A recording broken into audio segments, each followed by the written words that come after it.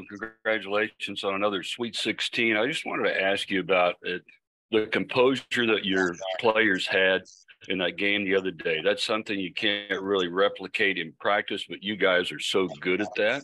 If you could just expound on that, if you could. Well, you can replicate that in practice if you're a coach. If you're not a coach, you probably wouldn't understand it.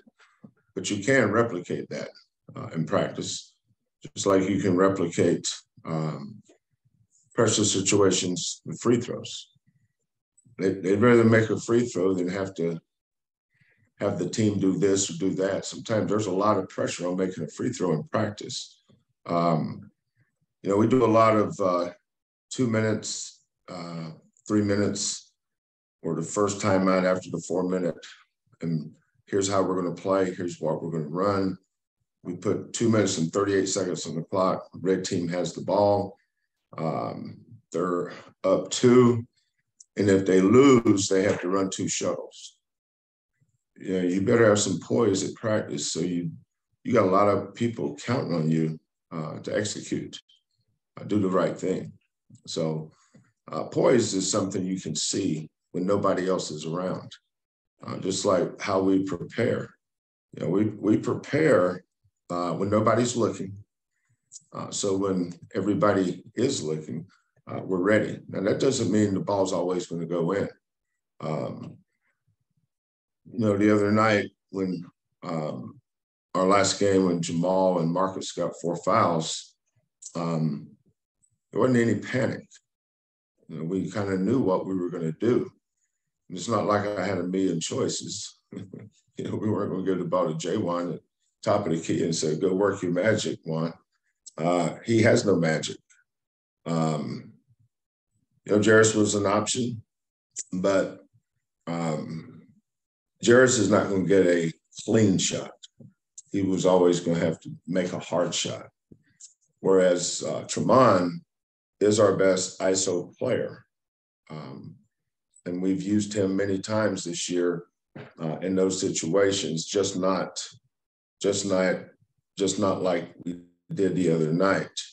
When you have Jamal and Marcus on the floor, you see it in pieces. When they're not on the floor, you got to see what he's really good at. And fortunately for us, he stepped up to the plate and made a lot of big shots.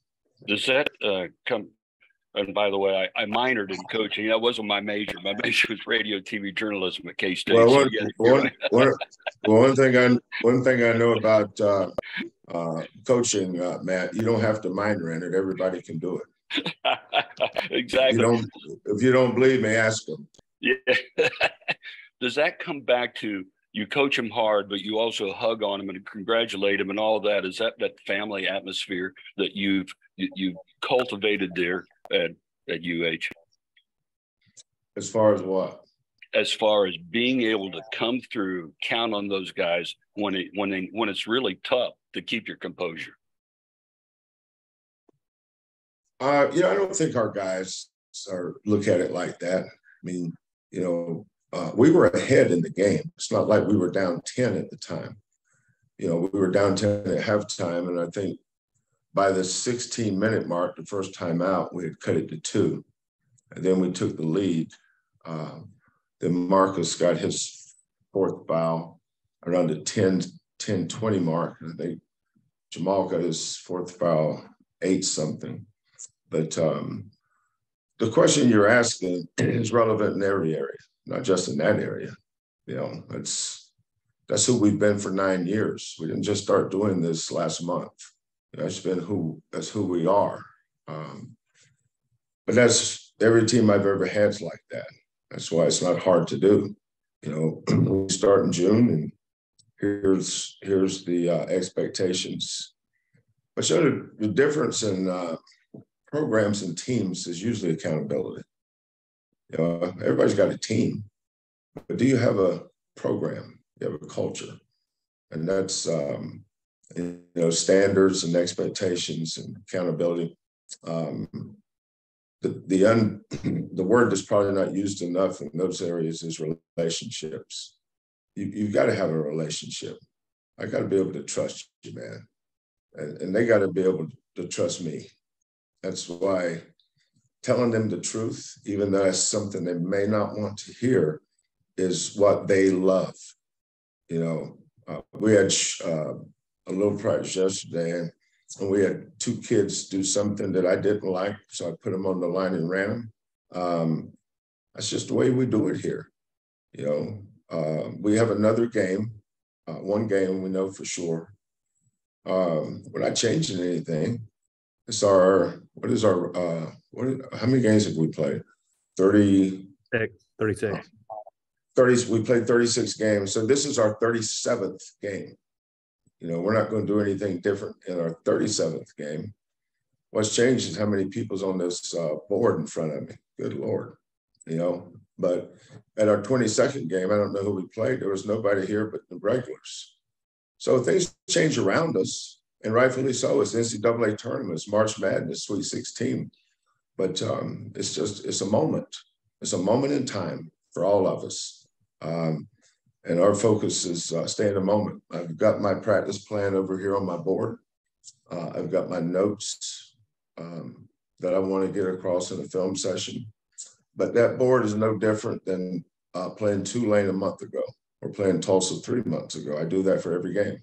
So this is our next game, and that's how we approach it, and we stay in the moment. Thank you. Thank you, Matt. You bet. We'll go to Chris Gardner, please. Chris, go ahead. Coach, who are players on Miami to watch, and what makes them so competitive? Well, they have the ACC Player of the Year, Chris. He's gifted. I mean, he's really gifted. Wong, he's a load. You know, talking to coaches that played against them this year, it's amazing how many of them bring Miller up as arguably their best player. Their most valuable player is probably Omer. I think they were 48-31 rebounding margin advantage the other night. So you're plus 17 on the boards, and this kid had 17 of them. He's probably the best rebounder that we've played against. You know, in a basketball society where people worship how tall someone is, like that matters. This kid is 6'7", 248, and he reminds me of a player nobody's ever heard of unless you're my age, and that's Wes Unseld. He's the most Wes Unseld player I think I've seen. He's got a nose for the ball. You know, good rebounders have one thing in common. They're always where the ball is. Bad rebounders never are. Now, some of those things are taught, some things are not. You can't teach someone to be where the ball is. This kid is. Jaywan Roberts is like that for us. He's a very gifted rebounder. He just has a nose for the ball. This kid does it at 6'7", 250. You know, their last game, they had a player that's probably going to finish first or second in Player of the Year voting. This kid dominated the inside. He just dominated. So Omer, Miller, Wong, the kid that transferred from Kansas State is another gifted scorer. Probably their best three-point shooter. More of a volume guy than Wong. Wong can shoot, can really shoot, but he just beat you off the dribble. And they run an offense that you can tell how good a coach Larinaga is in the way he lets them play in space. You know, he doesn't, very similar to how we played with Tremont the other night. He puts his best players in a position to be successful, and he lets them play. You can tell they have great freedom. Their shot selection is the shots they like to get. Sometimes they're contested, sometimes they're not. Doesn't matter. They can make them either way. And then Omer, I think you need a player that doesn't demand the ball all the time. He's going to give you great effort regardless whether you throw it to him or not. And you call those guys winners, and I think Omer's the ultimate winner. Poplar reminds me a little of Tajay Moore. He has that kind of athleticism. You know, he can make a play with his athleticism just by playing hard. So Pac, Wong, Poplar, Miller, Omer, you can see why they're the ACC champs. They're good. They're probably the best offensive team that we've played this year at all 5 positions. Amir can score, but he impacts the game more with his rebounding. But you've got to watch him on that block too. So I like their team. You know, there's very few teams that we've played that I'd like to go see as a fan. This is one of them. We'll go to Chris Baldwin from Paper City Magazine. Chris, go ahead, please. Hey, Kelvin. How have you seen Jarris improve defensively during the year, and what is his ability to get those blocks and sort of erase some mistakes do for you guys? Well, most of the time he's erasing his mistakes. You know, wasn't somebody else's mistake. Jerry gets beat off the dribble, gets blown by, he just turns around and goes there and blocks the shot. So I tell him I'd much rather him keep the ball in front of him and contest the shot and then let somebody else get the rebound or he go get the rebound, but you can't always count on blocking the shot of the man that just went by you. But Jarris has really improved. When I say he was a bad defender when he got here, I've had some bad ones. Jarris is right there with all of them. You know, he just didn't understand. But you know, when your game is built on offense. It was no different than. Well, I got a long list of them. But once you learn to play in a system and where to go and when to be there, it starts with your attitude.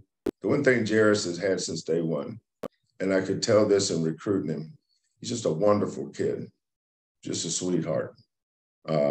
Never had a minute's problem with him. I mean, I get on all these kids. Quentin Grimes is like that. The harder you get on them, the better they are. And great players want to be coached, which is why he came here. He knew what he was getting into, but he wanted that. He knew he needed that. His father and mother knew it.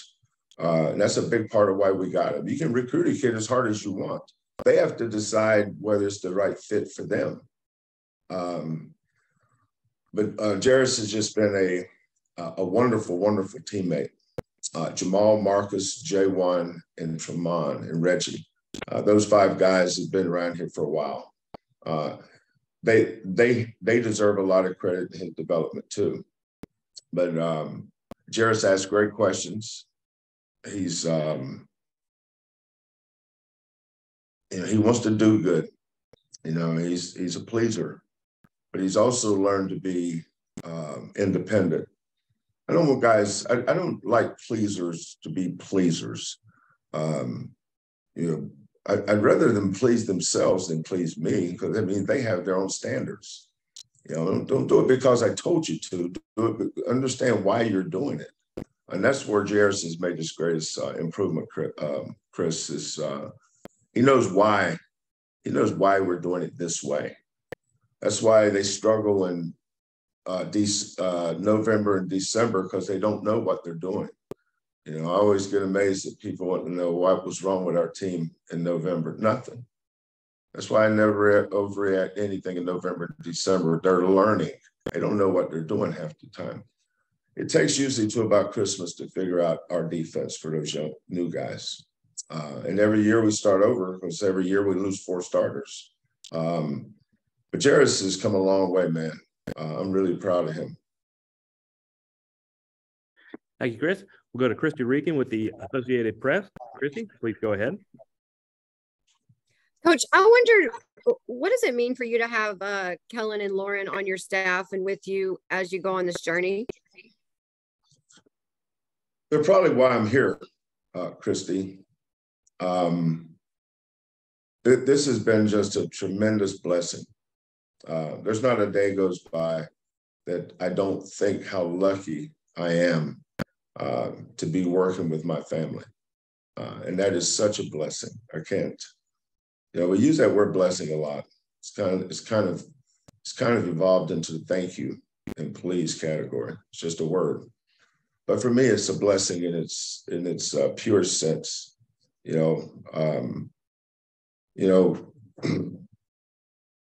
I was this is 2023. I was a head coach in college in 1983, 82, whatever year that was, 81, 82. So, you know, when you've done this for 40 years, there's not a lot you haven't seen. And the biggest thing I learned in the NBA is how to delegate. You know, I learned I don't have to do it all.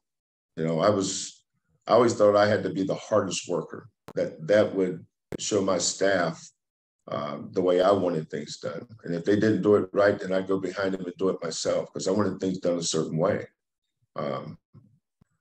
But Kelvin and Lauren, they know your idiosyncrasies. They come back at me.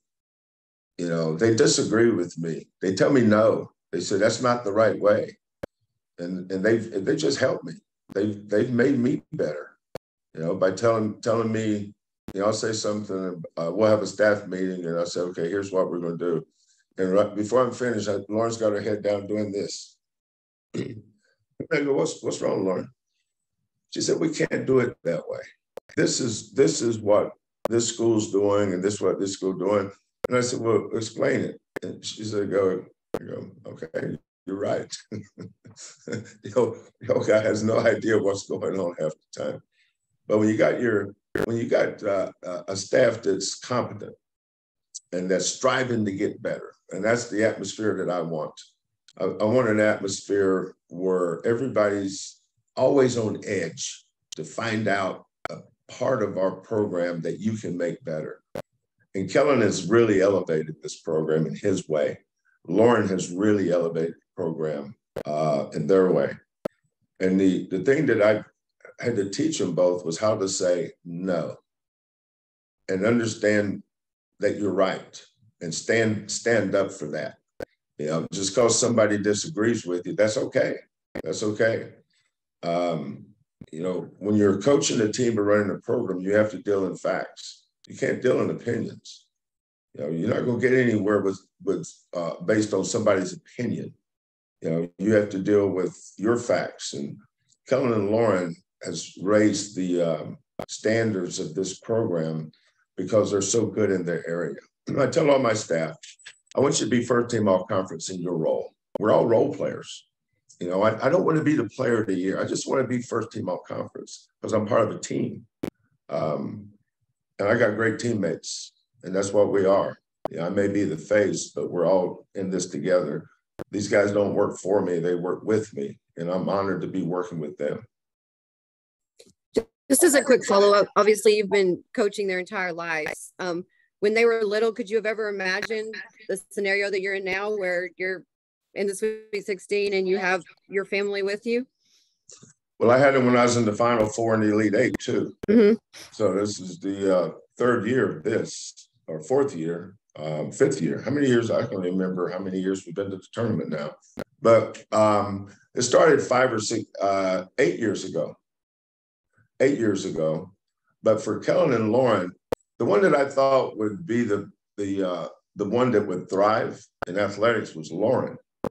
When Lauren was 25 years old, she was the director of sports marketing and promotion at College of Charleston in South Carolina. So she ran her own marketing program. That's why we that's why we do everything in-house here, because she's the marketing director. You know, she does everything. When we got here, they didn't have that. You know, all the coaches, if they wanted something done, had to do it themselves. Well, I was built for that. You know, when you're at Montana Tech and Washington State, although at Washington State, I had a grad assistant that worked with me. His name was Chris Del Conte. And he would come down to my office and bounce off ideas.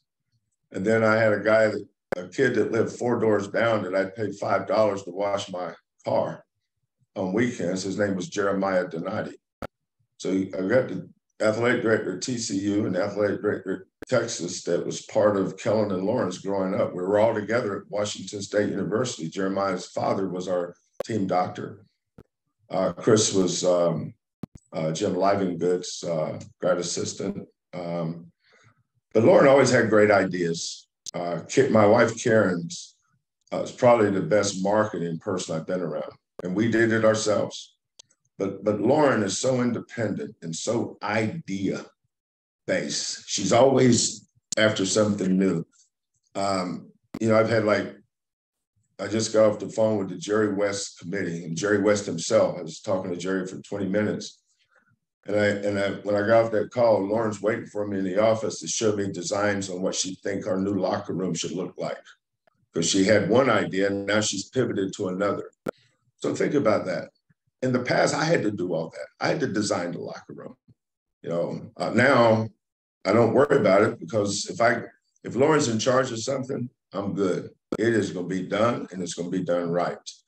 Kelvin's in charge of something, it's going to be done good. When the season's over and this recruiting is kind of set for the following year, our roster's set, I go play golf. I used to never do that. I thought I had to be in the office 10, 12 hours a day. But now I don't have to worry about it, because I got Kellen and Lauren, and then I got Hollis and Quantas and KC. And we're lucky that we've been together this long.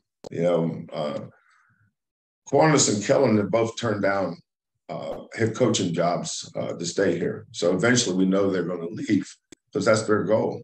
But I'll replace them. I don't know if I can replace Lauren. Thank you, Christy. We'll go to Adam Winkler from KTRK. Adam, go ahead, please, sir. Kelvin, after the win Saturday, talking to the guys in the locker room, they were telling us that one of the driving forces for what changed in the second half was they didn't want this to be their last game with their brother. They wanted at least one more week with their teammates. As the guy who's kind of saddled with making this group love each other, how does that resonate with you?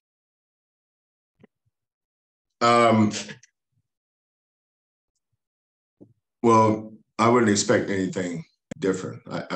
You interviewed him and you heard him say that. Well, I live it. I see it every day. I'll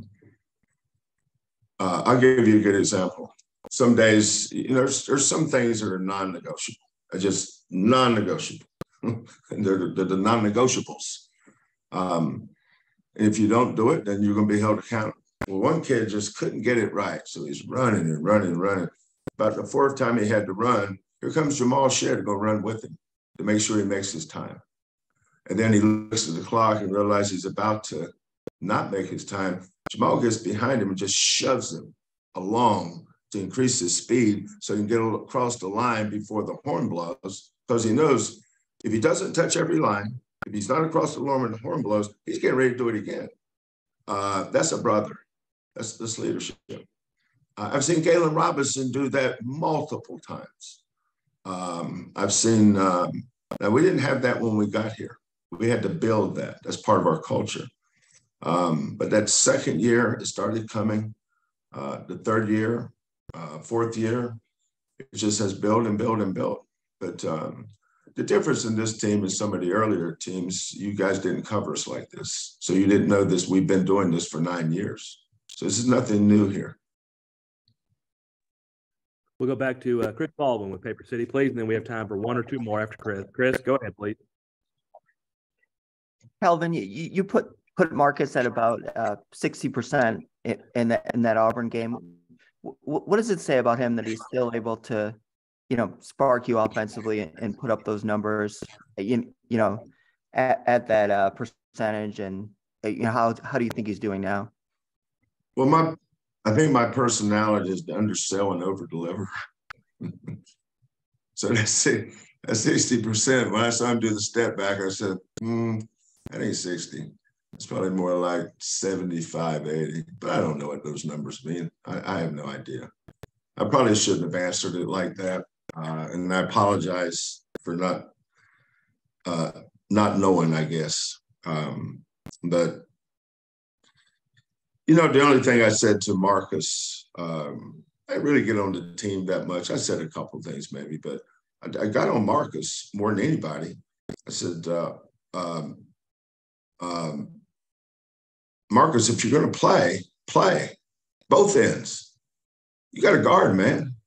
You give up, you score a basket, you give up a basket. You miss a basket, you still give up another basket. You got to guard.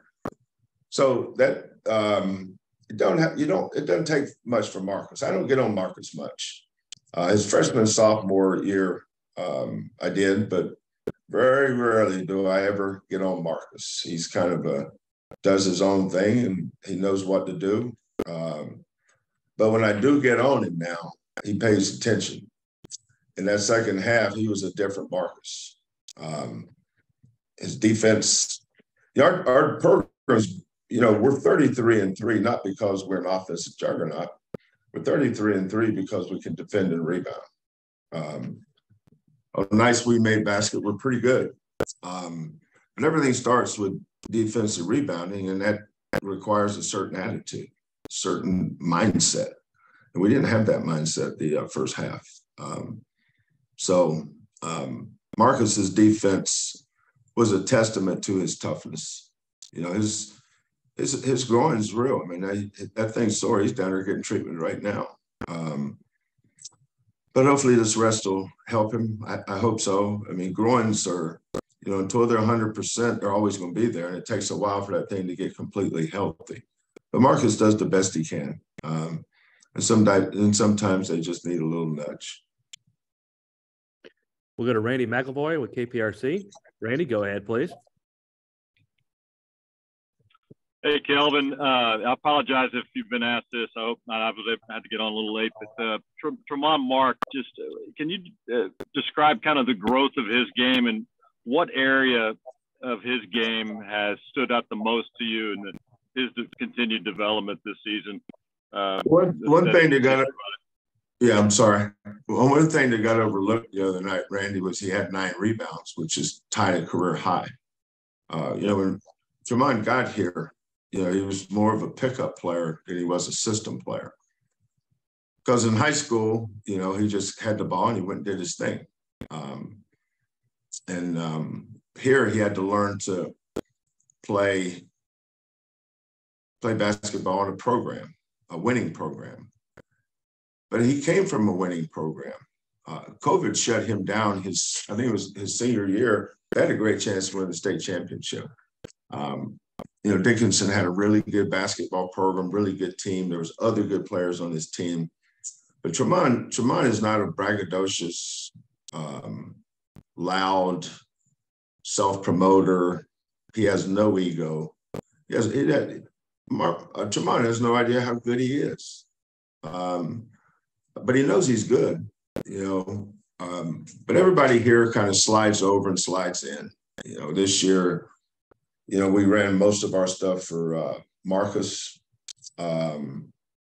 Next year, Tremont, the role will change, just like Marcus's role changed when Quentin left. Corey, Rob, Damian, whatever the chronology of that stuff is, but Tremont's going to be really good now. That stuff he did the other night is basically how Villanova plays. Villanova spreads the floor and they put their best player with the ball and let him play one-on-one. And then the defense has to determine who's going to come help. And then that guy's taught to pass it. Then they shot fake it. Next thing you know, they're at the rim. But all of our guys have different skill sets. They're not all the same. Like Tremont's not very good coming off a pin down. Whereas Damian Dotson's the best I've had. Armani Brooks was a killer of any kind of ball screen. Pinned down away from the basket when you screen down for him, coming off a screen. That's not Tremont. So give him the ball. You have to learn them. You have to see what their strengths and weaknesses are. But when those two guys went down the other night, thankfully, fortunately, we had a kid that was could play out of pick and rolls, but also could play in space. But if you notice in the first half, we ran a couple of plays for Tremont and he scored. He got a layup off a little set we run. Then we dropped it down to him in the mid post. He turns and gets the basket. So I could tell Tremont was feeling it. But we still stayed with the game plan. But all of a sudden, the game plan changed when those guys went down. And Tremont had his confidence going from earlier in the game. But Tremont is the same every day. He's quiet, doesn't say much. He always pays attention, though. When I'm talking, he always looks you in the eye. He has a good self-esteem. Can get better. You know, the easiest guys to motivate are the guys with the highest self-esteem. There's a reason why our kids have a high self-esteem. And that's, you know, we're very conscious of coaching them that way. But that all starts with our individual relationships with them. Every coach has an individual relationship with every single kid. And that's how we coach them. We know how to coach that kid. You can't coach them all the same. You know, there's some of them that you can get on a little bit harder, some not. Tremont is probably one that responds more to positive reinforcement. When he screws up a lot, that's really hard to do for me. But I was just happy for Tremont.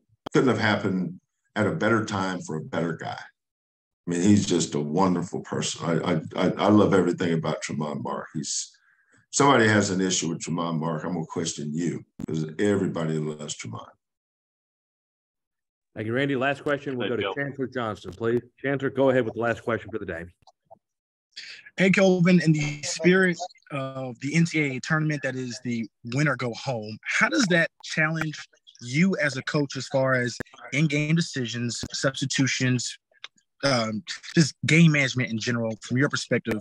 Does that heighten it or challenge you? No, at all? Not at all.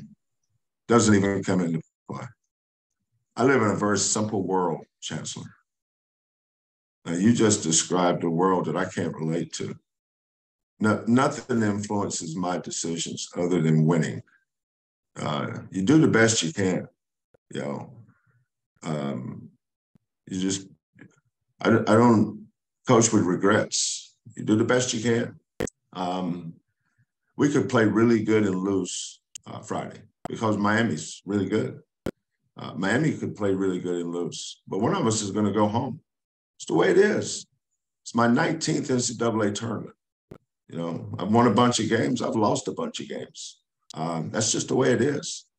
You know, you don't go home and punch holes in the wall because you lost. You do the best you can. That's one of the great things as you get older that you're at peace with. You know, this is a moment in time. That's all it is. It's a game, man. It's our 37th game. And our guys know if you lose, you go home. But they also know if you win, you go on. So we look at every team as it is, and we prepare for them. Then you coach the game accordingly. You know, 33 out of 36 times we've left a winner this year. But I'm not going to coach game number 37 any different than I coach number 7. It just means more, but I don't coach any different. Coach, thank you very much for your time, sir. Okay. Have a good day, guys.